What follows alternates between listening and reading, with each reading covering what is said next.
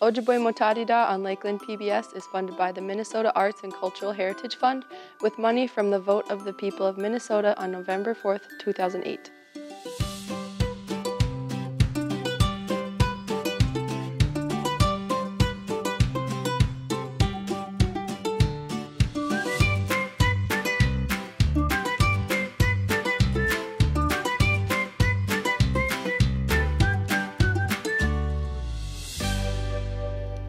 Bonjour and welcome to the very first episode of Ojibwemotaadidaa.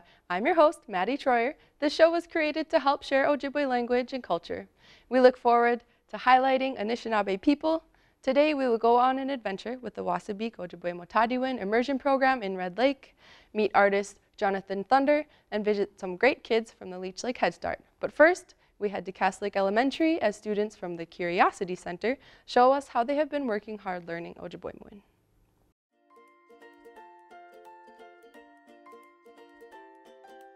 Basic niece this way you win nonin Ingarasway the walkway is walkway Longest way. Adas way. Waasabiik. Ashinish. Ashinis way. Atinimin. Ashinanin. Asin in the das way. Ashini's washway. Ashinish washway.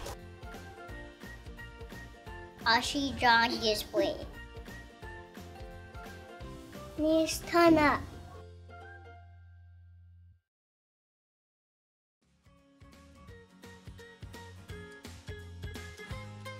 Megazi. Megazi. Makwa. Makwa. Omakaki. Omakaki. Waboot. Waboos. Baneshi. Beneshi.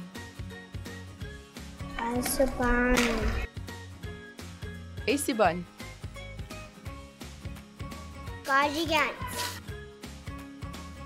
Gajigans. Animus. Animush. Asada Casey. Asabakeshi. Mikanak. Mikinak. Wawash Gashi. Wawashkeshi.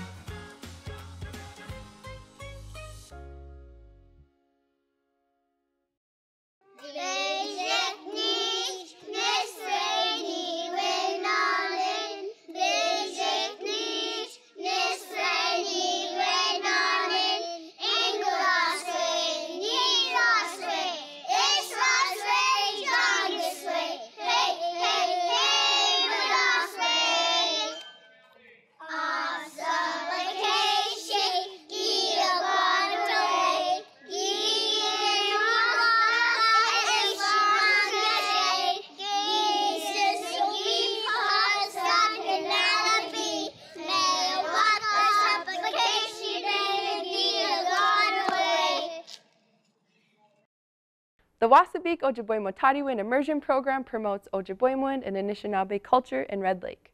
We were able to tag along when they brought their students sugar bushing. We hope you enjoy it.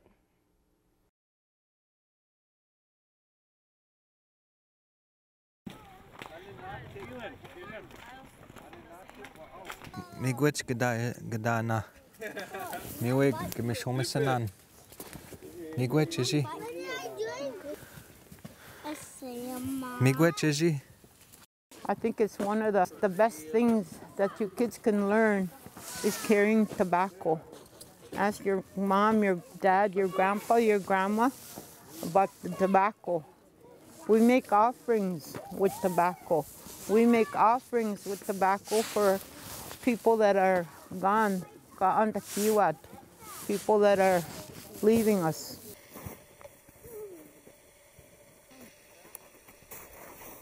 Wagaquaduns. Ja, Wagaquaduns. Negwaquan. Ja, Negwaquan. Negwaquanan. Ja, Negwaquanan. Misschien Negwaquanan. Bagone bujigan. Ja. En daar gedabadje tumen o. Bagone bujigan. Che oshiga ege ankma. Mittegong. Misschien. Mio en een natig. Je bagone ege na. Je oshiga ege na. Oh, wait. Yeah. Oh, Anish is it again?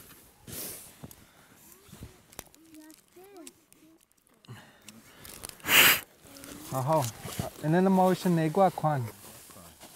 Migwe, migwech.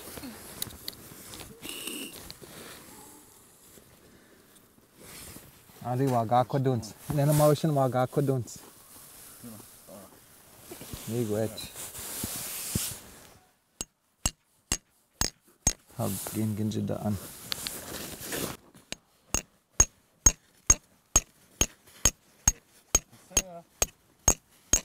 Miminik, here you go. And then a motion mushki mud. Hey, but agudun.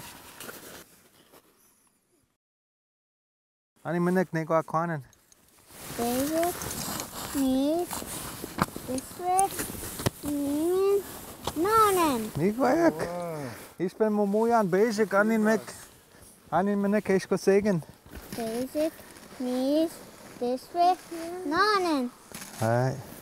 Anin me kees ko zeggen. Negwa kwanen.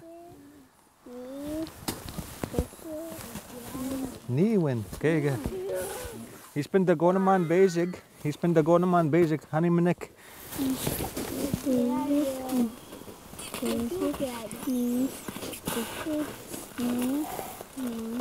Ja, nanen, mig werk. Aha.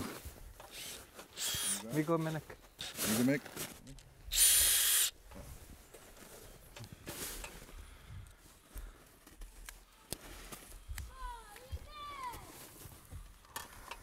Hey.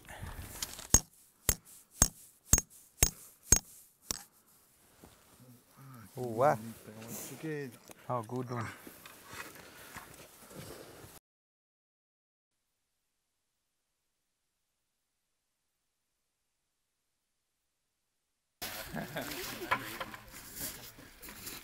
Honey se pogok. Is it sweet? Wishko pogod in there? It tastes like water. The wishko nibbe? It's kind of like water, but there's some other things in there that are good for you. Okay, so you know what? See how that sap is dripping? Well, it dripped into this bag. So we're gonna go ahead and put it in your bucket, okay? And I will pour. Ziegenege. Ginagay.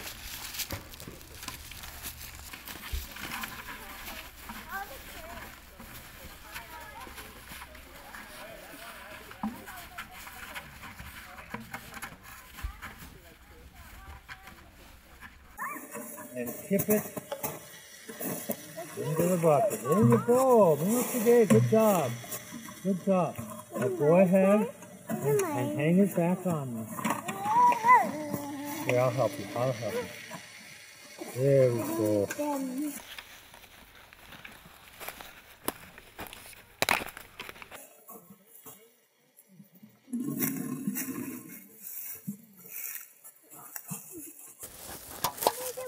Oh, Naski.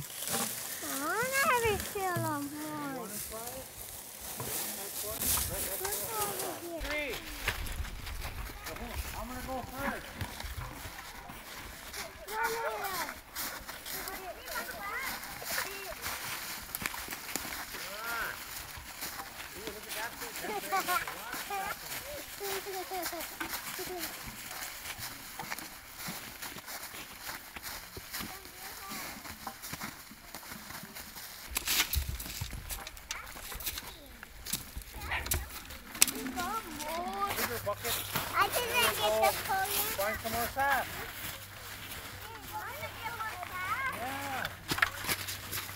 Tilt it up, upward. Okay, minutes the game in. Good job, you all. Okay. Go ahead and put it back. Okay, go ahead and put it back. You see that hole there? It's right up and over that. Okay, there you go. You know what you're doing now. You can come help me anytime. There you have it. Kosi kone na. Kita widu kone na.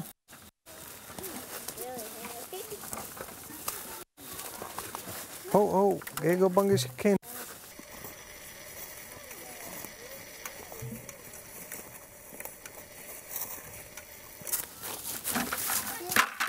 Siga ana na. Siga na.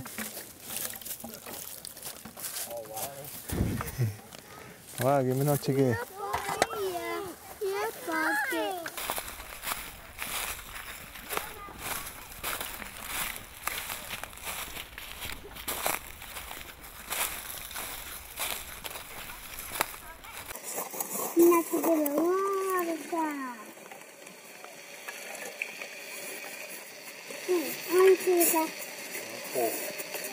Oh, I have a lot of big shots. Let's see.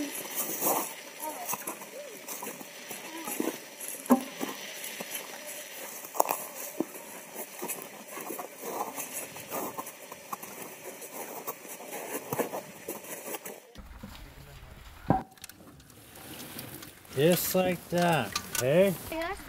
No. I could. Oh yeah, hey, you got a lot. You go ahead and do it. Wow.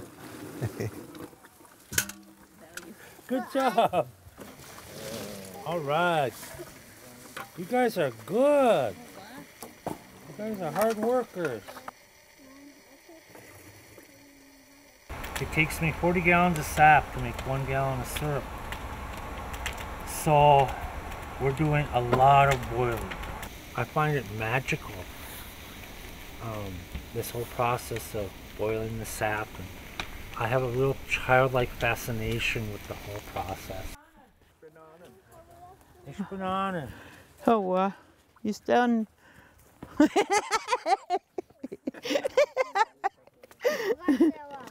Mimayan. Jonathan Thunder is a member of the Red Lake Nation who is a talented artist and animator living in Duluth.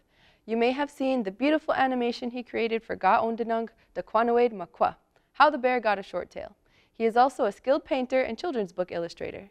He was kind enough to show us his studio and show us what he's working on now. Let's check it out.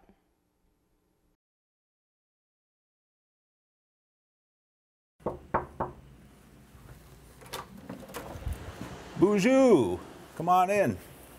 Welcome to my studio. Have a look around. I'm Jonathan Thunder, animator and artist. Welcome to my studio here in Duluth, Minnesota, where I animate and create artwork. Been blessed to have the opportunity to create animations that teach the Ojibwe language. So I was born in Red Lake on the Red Lake Chippewa Indian Reservation, and when I was about 2, we moved to the Twin Cities where I was raised. I knew that I wanted to be an artist when I was in the 3rd grade. I was given an assignment to draw a happy face and a sad face, and I didn't know how to do it. I couldn't figure out how to draw this happy and sad face, so I went home and I was sitting at the kitchen table, obviously flustered, trying to do my homework, and my mom said, "What are you working on, son?" So she comes over and I told her what the assignment was, and she said, "Well, try it like this." So she sits down and she draws a circle with a little sad face in it, almost like an emoji, and then a circle with a little happy face in it.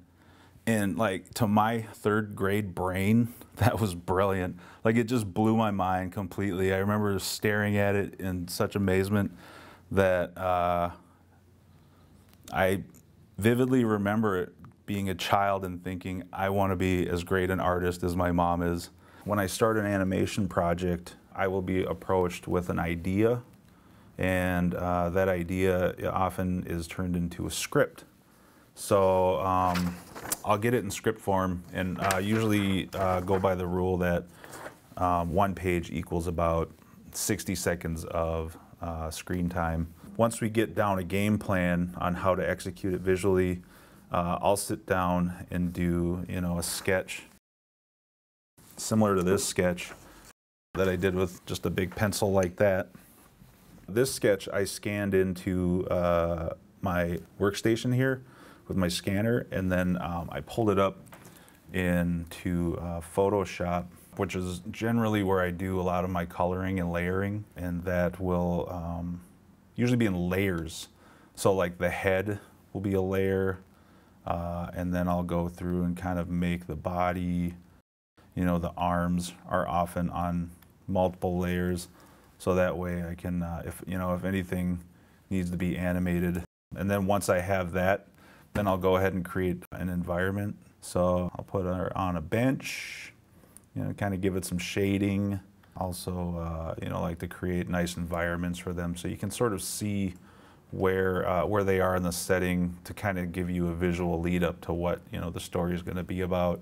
From there, what I will do is open up a program called Adobe After Effects. And After Effects is pretty much Photoshop on wheels. And that's where I'll do a lot of my animation keyframe work, stuff like that, and start to bring these characters to life.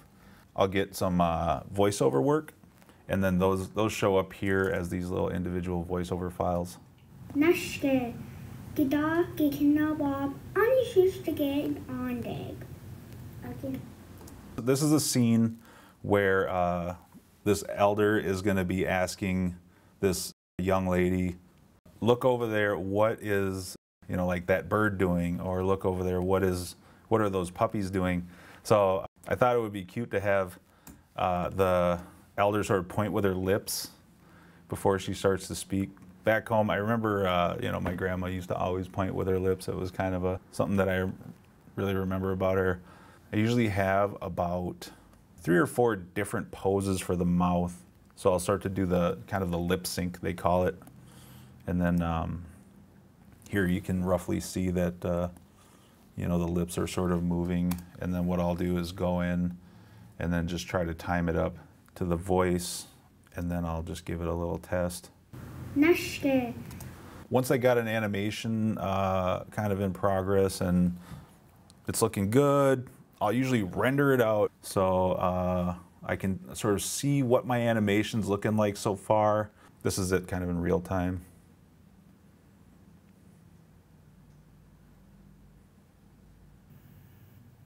Nashke, Gida, Gikinawab, Anishinaabe, Andig.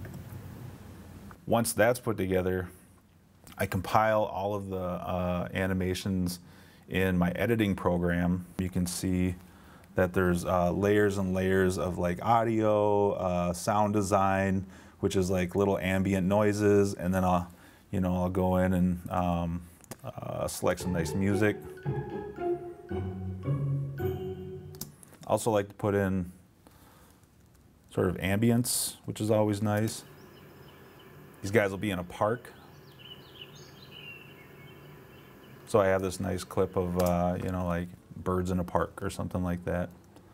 So then I line them up, and then once I get things kind of all put together, what I'll do is I'll go in and from the script, I'll kind of put a placeholder subtitle here where the script is going to line up with what's happening on the screen.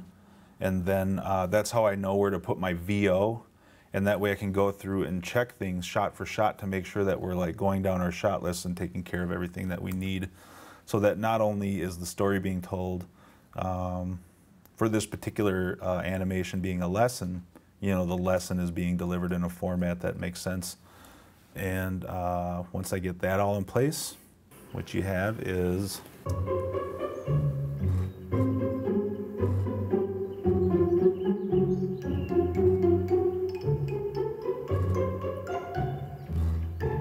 Nashke, Gida, Gikinawab, Anishinaabe, Andig. Agenda Sawandig.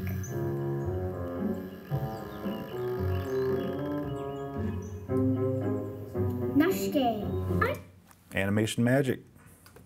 This drawing is based on a picture of my grandma that I have here. It was a gal who is from Red Lake, and she worked at Head Start most of her life as the gal who would serve the kiddos lunch every day.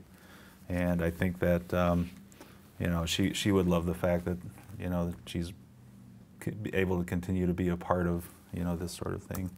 So I got into animation for a couple reasons. So I was that guy who was in his 20s still watching cartoons, and at the time I was at painting school in Santa Fe, New Mexico, and I was studying to be a painter. I remember seeing this Pixar film called Monsters, Inc. And it was so brilliant to me. I just said, you know what, when I get done with painting school, I want to go to school for that. And for animation, you know, like, you can bring your painting skills to the table, you can bring your storytelling skills to the table, and you can flex a little technical muscle in the same time. And, you know, the reaction that I get when I show some of this stuff is just like, just seeing the look on people's faces is almost worth all the work. Any art form, including animation, is going to be a lot of hitting the books, a lot of doing research, find out like the heritage of animation. You know, like Ray Harryhausen was one of the first animators. Clash of the Titans, he made the Kraken come to life, and did a lot of the Sinbad movies, you know, with like animated skeletons. Like, know stuff like that, get to love it, and just study hard and work hard, really hone your craft. And, you know, when you come to the point where you're making, you know, like animations for yourself, you know, that love and appreciation for the craft is going to show through. One day I got asked to illustrate this book called Not a Modding, which, you know, was written by multiple Ojibwe language speakers. And, you know, like I said, I'm not a language speaker. Like, I guess I never really thought that I would be asked to be on a project like that. But I took it, and, you know, I worked closely with the team that was responsible for writing the content. And it was a really rewarding experience. You know, I felt super blessed that somebody like me, you know, an artist like myself, could find himself on a project where I was going to be delivering artwork that would do some good, you know, like, it would really like serve a purpose much bigger than myself. And it also kind of fueled my soul, you know, in a way that I hadn't expected.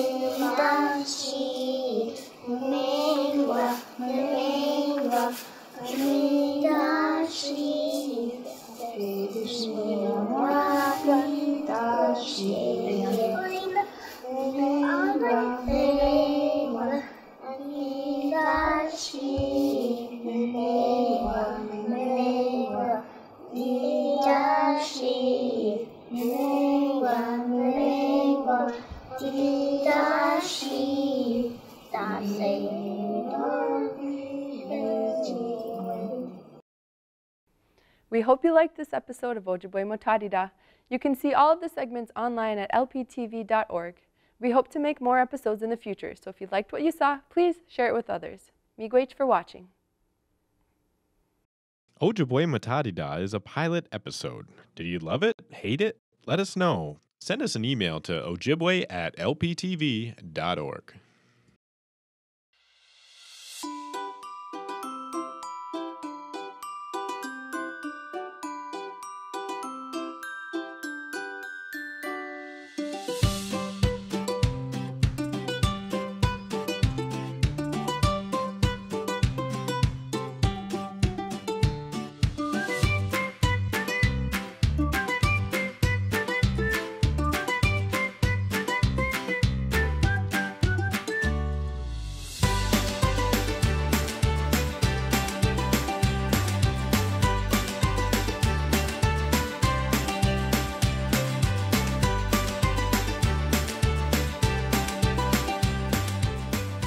Ojibwemotaadidaa on Lakeland PBS is funded by the Minnesota Arts and Cultural Heritage Fund with money from the vote of the people of Minnesota on November 4th, 2008.